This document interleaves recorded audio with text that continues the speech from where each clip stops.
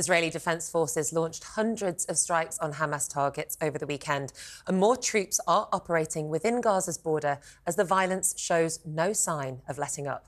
Well, for more on this, let's speak to military analyst and retired Air Vice Marshal Sean Bell.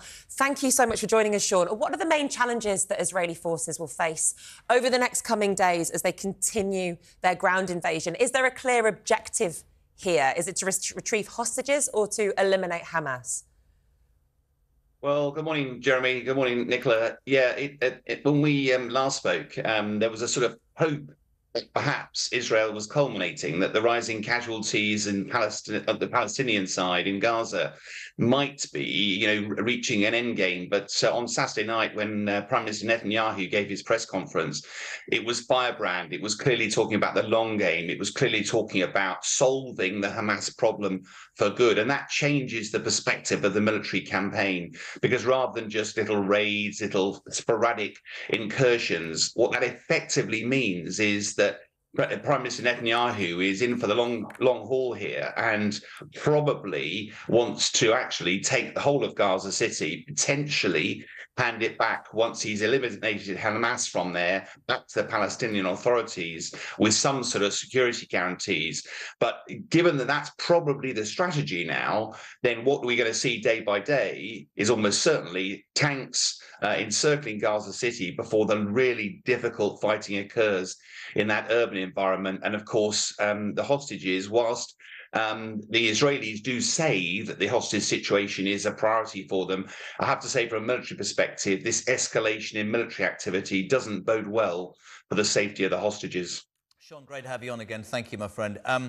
So the ground invasion started, as we know, last week with sort of nightly incursions, and it seems to be gathering pace. And I find myself, and I'll say it to you as I said in the last hour, I make no apology, I think the only thing that sensible broadcasters can do in this instance is to report the facts in front of them, be that terrorist attacks, anti-Semitism on the streets of London, a humanitarian disaster in Gaza.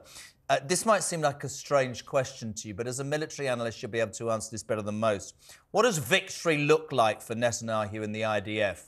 As much as Hamas are there and causing all sorts of problems and did what they did, what's achievable and what's enough from his people? Because we heard from somebody last hour who said, whatever happens when this is done, Netanyahu will go because of the fact that this happened in the first place. Is that at the centre of his mind as well with this, as it sort of transpires, my friend?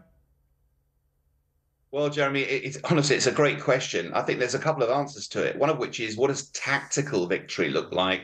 The military have been tasked with going into Gaza and trying to solve the Hamas problem. Bluntly, that's it sounds a great soundbite, but it's very, very difficult for the military to do. But I guess tactical victory on the ground will be taking control of Gaza and then extracting themselves, having handed it back to the Palestinian authorities.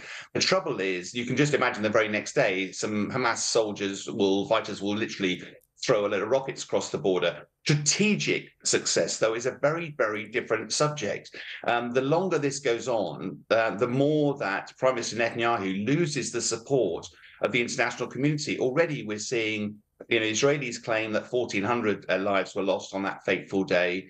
Already, we can't know the truth, but the Hamas-controlled Gaza Health Authority claim that the figures are heading north of 8,000 now, and that of Palestinians, and that means that almost certainly the figures will continue to rise. What is a proportionate response?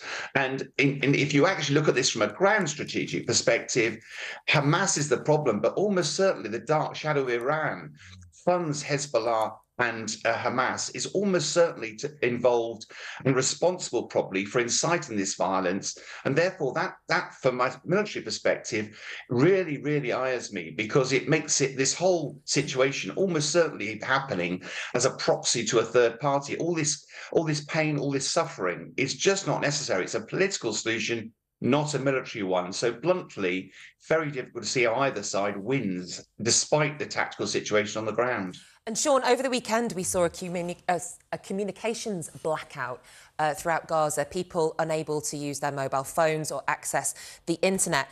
Has that been seen before in a conflict of this scale? And what are the ethics around that? We've seen some, people saying it's quite a controversial tactic, because obviously on one hand, they're trying to stop Hamas being able to communicate with each other. But as on the other side of things, there are people who cannot now call for ambulances or call for help from a civilian point of view.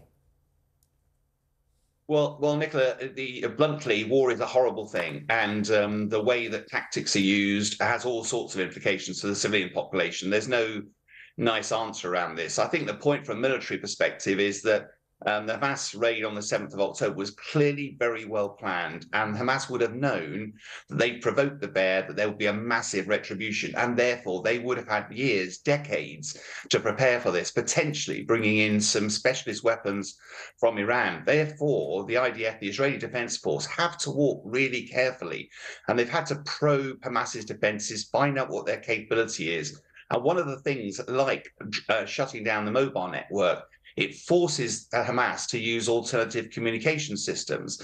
And that, of course, allows those to be intercepted and to be tracked. And it's all part, who knows whether it was actually what the Israelis did from a military perspective, but it's a classic military ruse to try to risk mitigate. And we're going to see a lot of those sorts of things happening because the military, whilst they are concerned for the civilian casualties, they have been instructed to carry out a military task which they believe is going to help defend Israel. And they will do everything in their power to do that, whilst also being mindful of doing that within the rules of armed conflict. I think that's the point. And Nick, this isn't, I don't mean this badly, but when people talk to me about the ethics, war is horrible, war is dirty. It's the ethics of cutting off communications or beheading babies. The ethics of all war are dreadful. But there are rules of war. Yeah, precisely. I just wanted to clarify. And I think there's the point, Sean. Nick makes it really well. The international community, you said it yourself 3 weeks ago, absolute outrage. Now, countries naturally saying,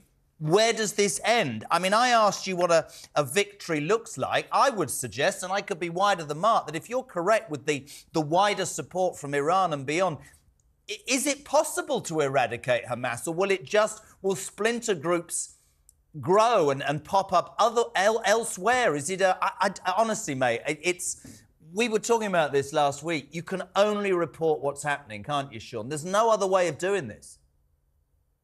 There isn't. And the problem with saying you'll eliminate Hamas, Hamas is an ideal. It's an idea. It's and of course, if you look at the devastating history around the people of the Palestinians in the Gaza Strip, without getting into the politics of it, inflation, unemployment runs at about 50%. Their values, their amount of money flowing through the economy has virtually halved over the last few years. That creates unrest, and therefore Hamas, whilst for us it's a bunch of fighters that have no morals or scruples. For some of the Palestinians, it's their only hope. And every one of those Hamas fighters that dies, the risk is that creates another 10 followers who then sign up to the cause. There is no military solution to these sorts of problems, and the problem is, as a former military guy, when we were going to go to Afghanistan and Iraq, we would hold our political masters to account to make sure they had done everything possible, whether it's negotiation, compromise, discussions, before you use military force, because military force comes with it a whole bunch of horrors, not only for the armies involved, but also for the civilian population. Are we confident every possible political angle is being explored? I think the answer to that is pretty clear. Sean Bell, thank you so much for joining us this morning and for breaking it down. He just makes sense to me. Absolutely. Good to have you on, Shawnee. Thank you so much indeed.